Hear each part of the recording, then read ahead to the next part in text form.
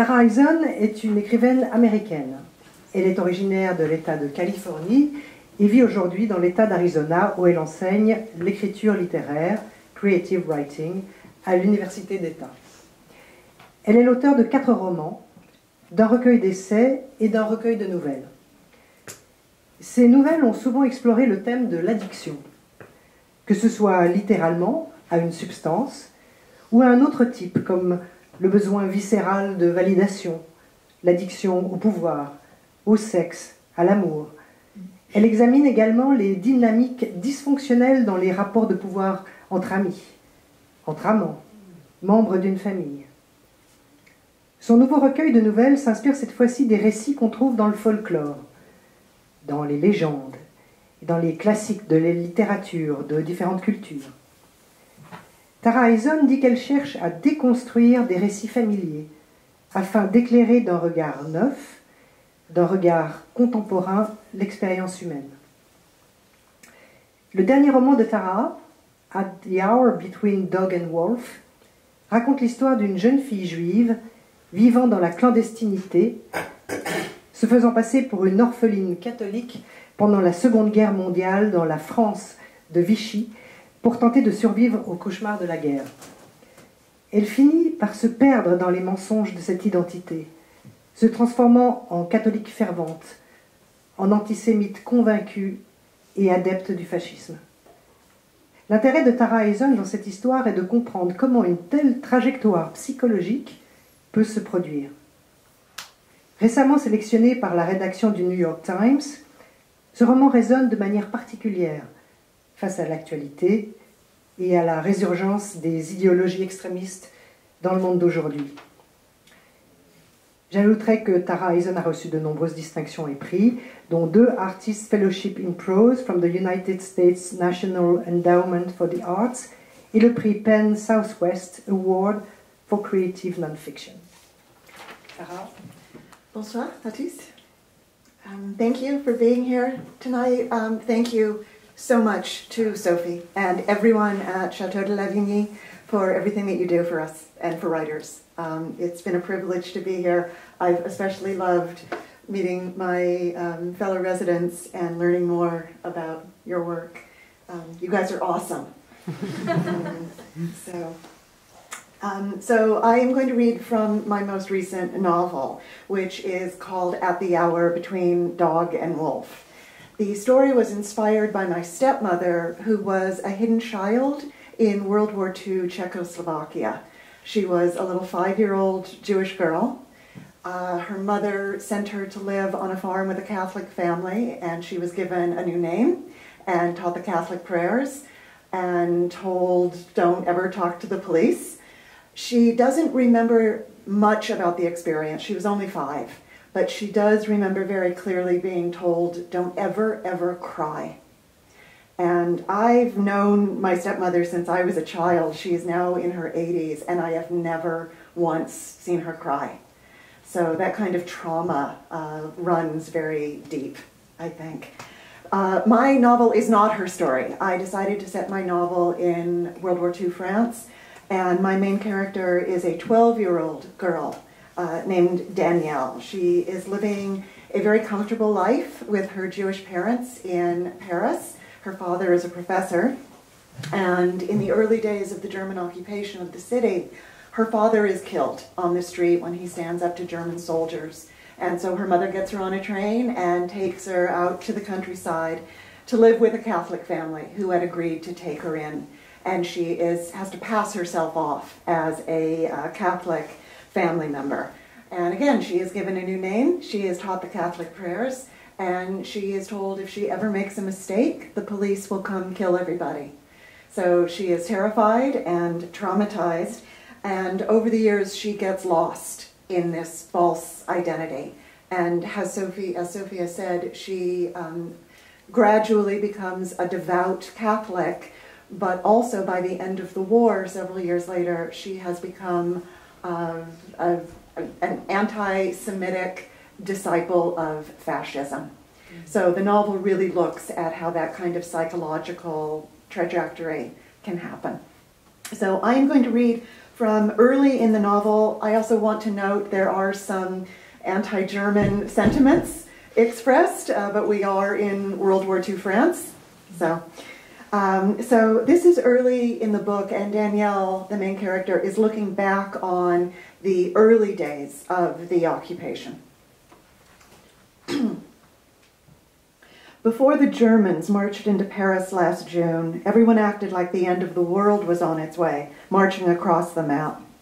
They'd marched all the way up into Denmark and Norway, across to Belgium, and right into France, sneaking in through the unlocked back door, sweeping through the Maginot Line like brushing off strands of spider silk, slaughtering as they went, our brave men butchered, our women and children chopped to bits. Danielle heard the terrible stories everywhere, people babbling in the cafes, the shops, the cinema lines about what horrors were coming next.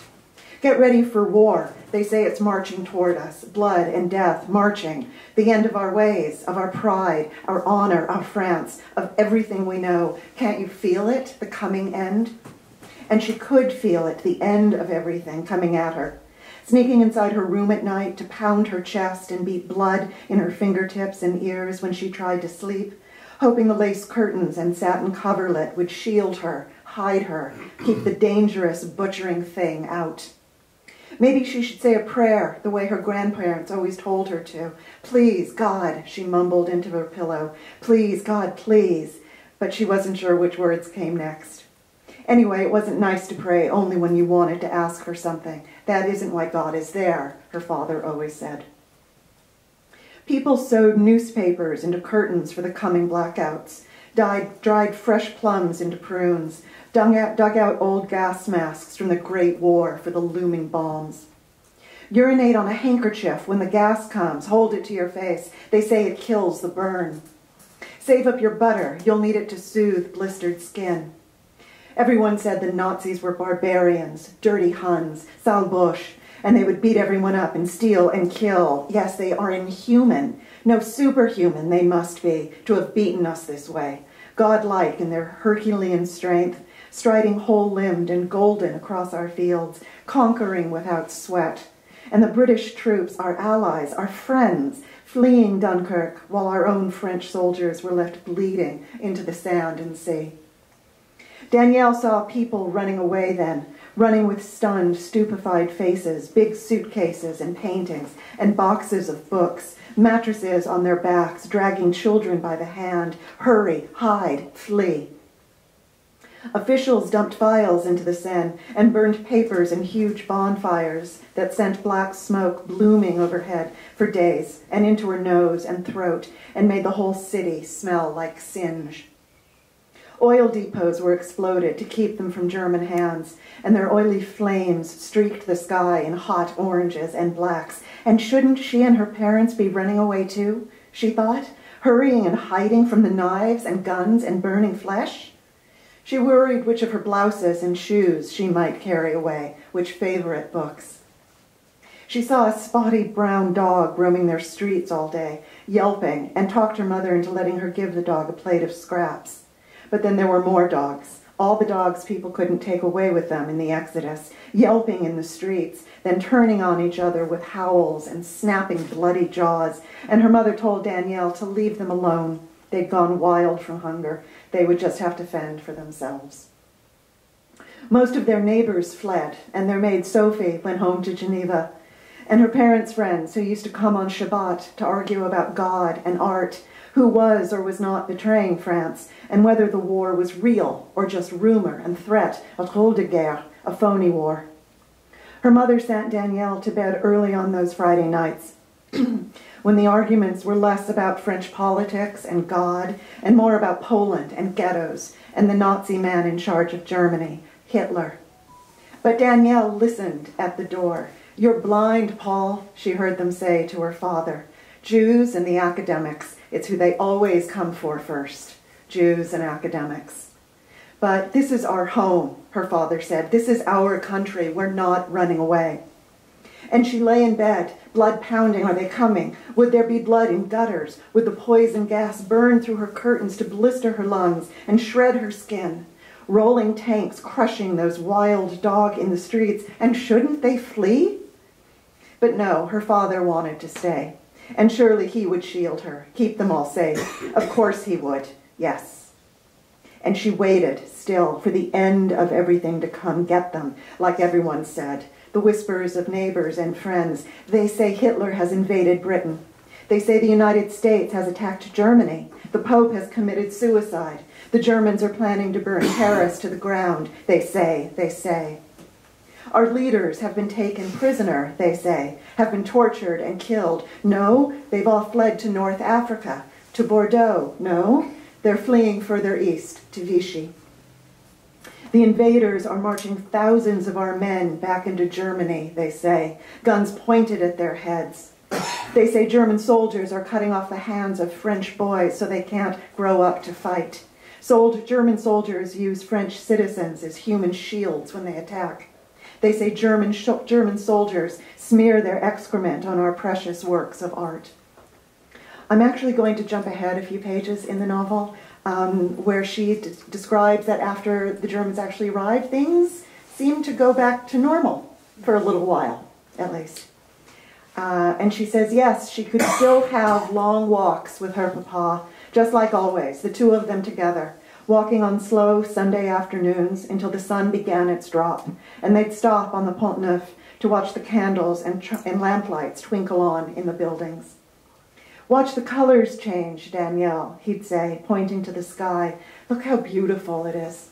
Look at all the shadings, always changing, from silvery lemon over there to that deep sapphire. Look how it's turning to ink. It's like a painting. We're entre chien et loup at this hour. Now look carefully, and you show me the moment when day changes to night, when the light turns to dark. Can you see it? And she'd look and look, but could never see exactly when the shift happened, when the dog became the wolf. And that didn't change the twilight sky, just because the Germans were there. Occupation, she thought, well, it isn't so bad. And of course it gets a lot worse. Thank you very much.